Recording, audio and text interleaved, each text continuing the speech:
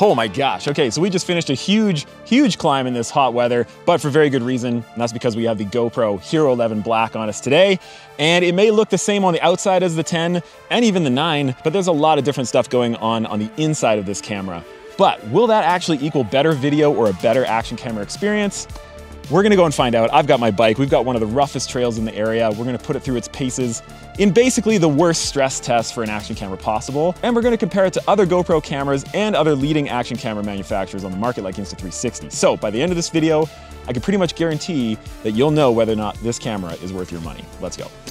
Okay, so now I'm at the top of the climb, about to dive in, and you'll notice there's a weird crop on this. It's an 8:7 ratio, and that's what the sensor size is. So that's a huge difference from a normal GoPro. Usually it's like a 4:3, but I'm gonna show you stock settings. This is right, I turned the camera on. The only thing I did was turn it into 24 frames per second rather than 30, which it normally is. And keep an eye out for a little bit later in the video where I'm gonna show you my settings and how to set this thing up so it's, oof, beautiful.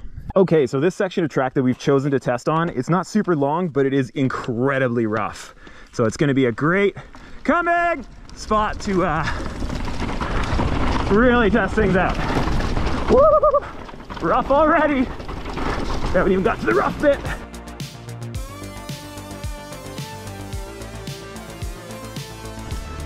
Down the slab. Hello, Hunter. Now this is rough. Whoa!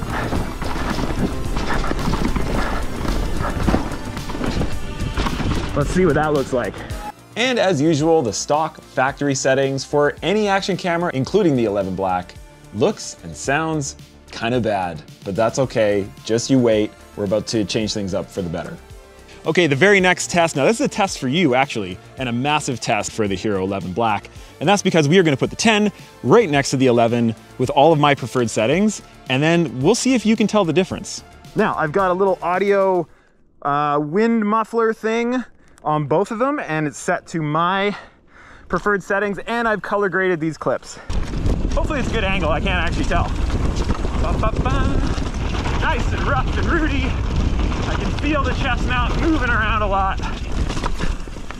Woo! Down we go. Whoa. Yeah, oh yeah, that chest mount was flying around. That would be a good test. It's also getting darker. It is not very light in these woods, so. Okay, could you tell which one was which? Well, I certainly hope so, and I really hope this one looks better than this one, because this is the 11, and I kind of misled you a little bit. This one here is actually the 8 Black. Whoops! Okay, this is what the 10 looks like next to the 11. 11's here, 10's there. I've got it into all my usual settings, but right after this short clip, I'm gonna dive into the crazy new features with this camera that could potentially really drastically change things for action camera videography. 10 versus 11 with basically the best Hero 10 settings. Woo!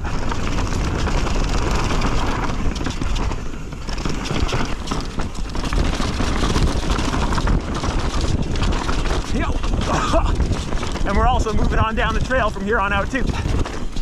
Yeah. Riding bikes is fun. So between the 10 and the 11, using all of the 10's best settings, so not really using any of the new stuff on the 11, they looked almost identical to me. Okay, so now this is where things are gonna get really interesting. We're gonna use everything this camera's got and put it up against my previous best settings on the Hero 10. This is gonna be the big telltale sign of whether it might be worth it for you to get the 11 Black over the 10 or any of the other ones. All right, so I just had to pull the battery for the first time, and the last clip I just recorded, SD card error. So we'll see what happened there. It's just when I started using all these crazy new settings. There we go.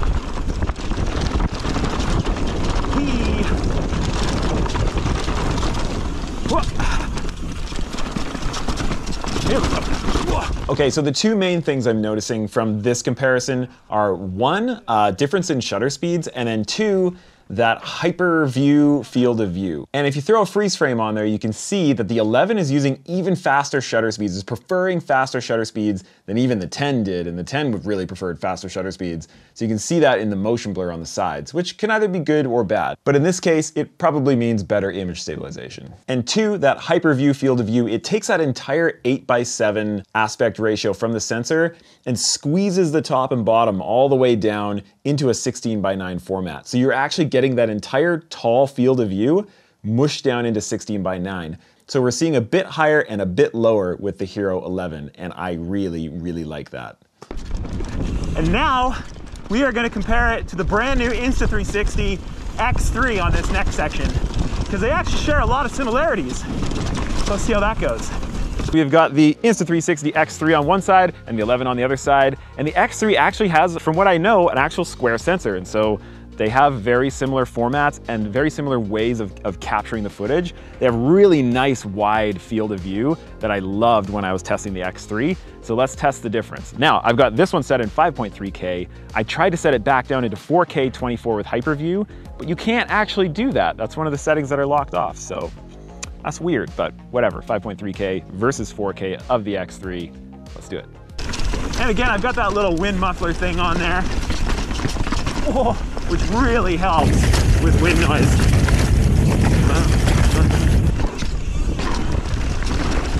Woo! Such a fun, fast section. Wow. Toit. Hey-o. Lots of bears and elk around right now. Cougars. The bears are trying to eat as many calories as they can before winter right now. I don't feel like being like any of those calories.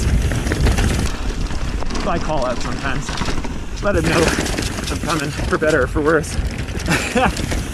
Okay, that was really rough. Things got slower, but things got more rough. This area is so rooty. Whew. So this chest mount was flapping. And if they could stabilize that, I will be very impressed.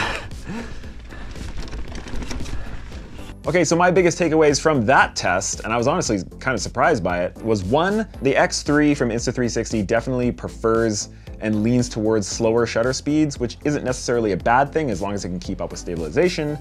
And I was kind of surprised with the slower shutter speeds that it did. I didn't really see the stabilization bobble at all from the X3, nor with the GoPro 11. I did like the more neutral, realistic colors that I was getting out of the GoPro, and I had them both set at 5500 Kelvin for white balance, by the way. But I think the biggest surprise out of that test was the audio. In the past, Insta360 has struggled a bit with audio quality, but in this test, I personally actually preferred the X3 over the 11. The 11 just kind of sounded far away, a little bit distant, and the X3 sounded more natural, it had more highs, it had more lows.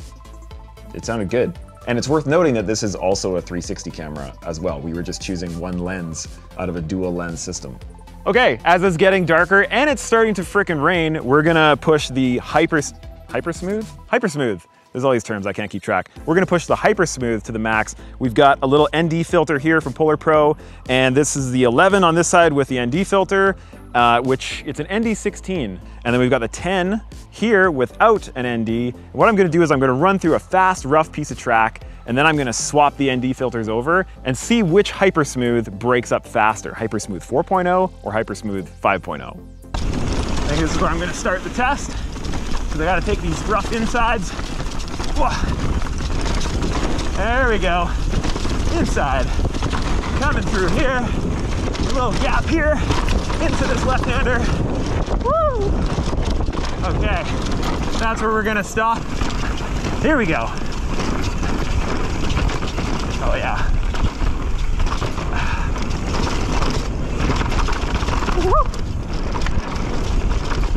Well, that was a pretty extreme test. And keep in mind that the GoPro compensates for that ND filter, making it so much darker. But in reality, we went from like, you know, this brightness, and it'd be like the same as turning it down to like this brightness, and the camera having to compensate with higher ISO, lower shutter speeds, both of which generally make the image quality much, much worse and the stability much, much worse. But yeah, to my eye, the 11 did a little bit better of a job with stabilization, and also there was a lot less noise and that digital high ISO kind of noise to it. So good job on the 11. Okay, as I push up for the last bit of this lap, we've got just the 11 on my chest. All the settings that I think should be the best. I'm gonna color grade it. I'm gonna make it look nice. But also, with that whole 10-bit color thing, I'm gonna try and grade it HDR too. See if it's even possible. And if it is, I'm gonna post it on the Loam Ranger Instagram so you can check out the results there. And also, later this week, we're gonna put out a full beginner's guide on this camera because there is a lot to cover. There's a lot of new things going on. So we're gonna cover all of that for you in a nice toity little video.